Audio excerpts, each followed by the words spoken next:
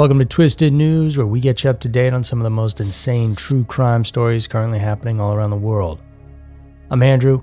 I want to thank you for tuning in, and today we're featuring a decades-old multiverse mystery that recently got an update. It's about a man who showed up in Japan from a country that doesn't even exist here on Earth. Following that, we have a story that isn't getting nearly enough coverage. It's about the Goole founder, Larry Page, and how he's been missing for several months now. Get ready for Scary Mysteries, Twisted News. Number 1. Parallel Universe Man in Japan. This first one you may have heard about before, but recently there's been some updates that you may not know about but need to hear. This is a perplexing story that blends elements of conspiracy, travel, and potential otherworldly phenomena. A tale that has become a favorite amongst enthusiasts of mystery and intrigue, creating divisions between skeptics and believers, the debunkers and theorists. Our story today revolves around an event that took place in the bustling city of Tokyo back in 1954.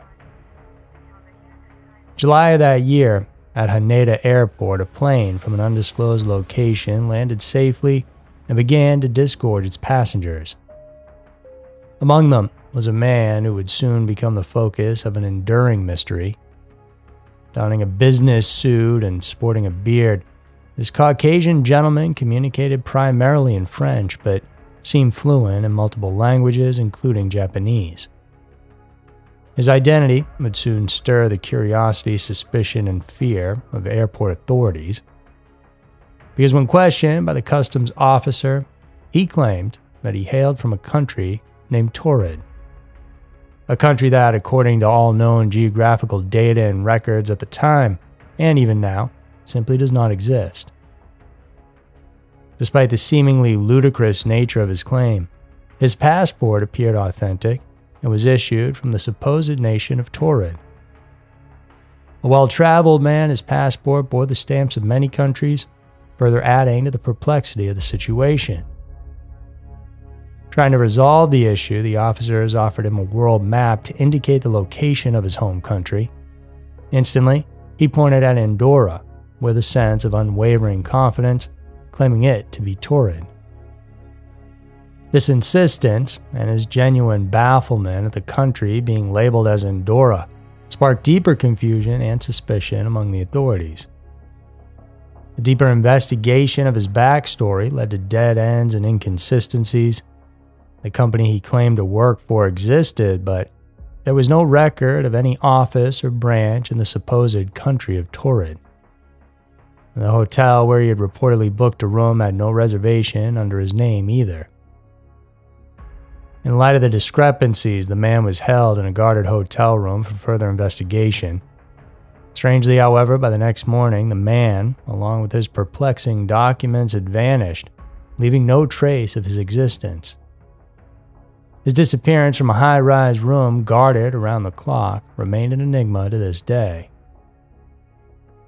Theories began to circulate. Was he a time traveler who had somehow made an error in his journey? Or did he originate from a parallel universe where Torrid existed, but it ended up in our reality by accident?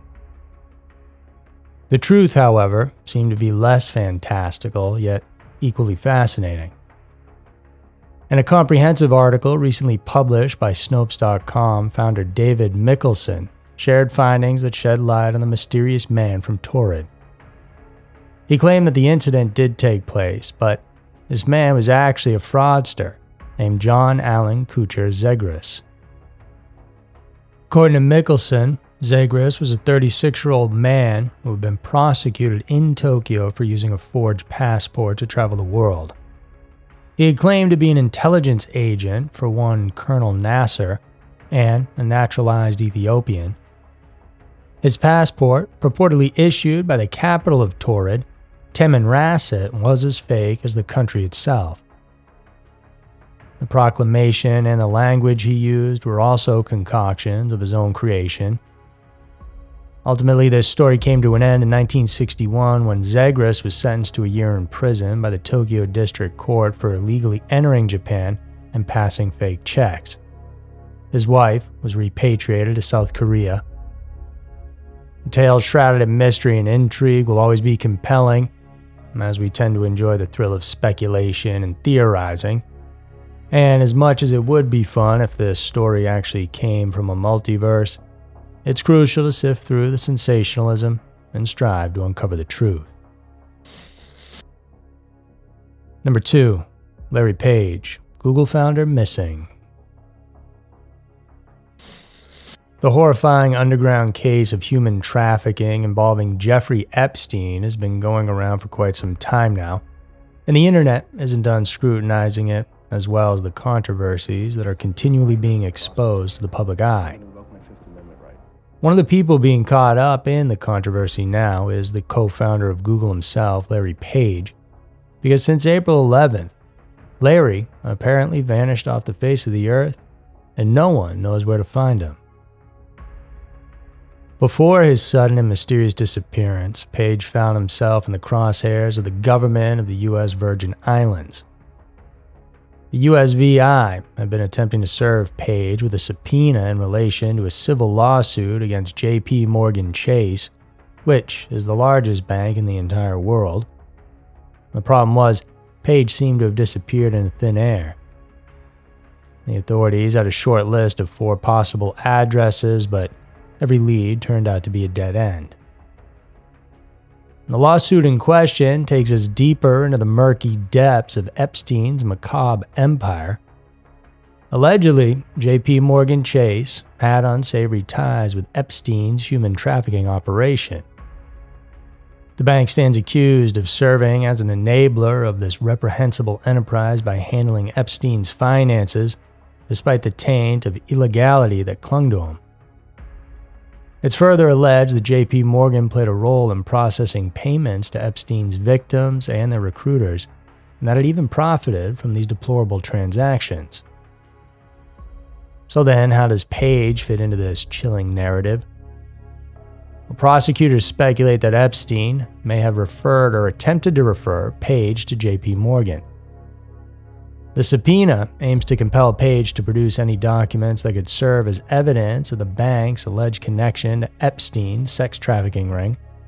This could include any communication about J.P. Morgan shared between Page and Epstein, dating back to as far as 2002.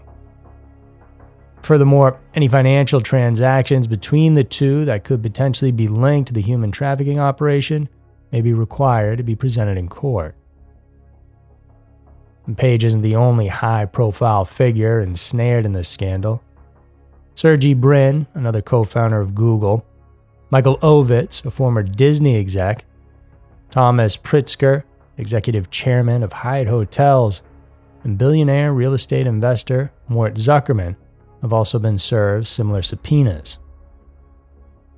It's a story that might seem familiar from the plots of countless movies and TV series where the rich and powerful often seem to evade justice, but this isn't fiction. It's a grim reality that has cast a long dark shadow over countless lives. This case concerning Epstein's massive human trafficking operation is not something that can be swept under the rug. And it's crucial that we get to the bottom of it for the sake of the victims and to ensure that such horrifying enterprises are exposed and dismantled. So will Larry Page reemerge from the shadows, or will his mysterious disappearance add another layer to this already strange saga? Only time will tell, but we'll be here to make sure to keep you posted on any updates. So there were 2 of the most bizarre and terrifying news stories that we have for you today.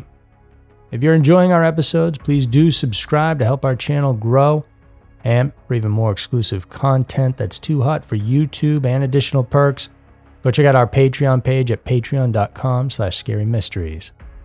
Thanks for tuning in today, and we'll see you in the next one.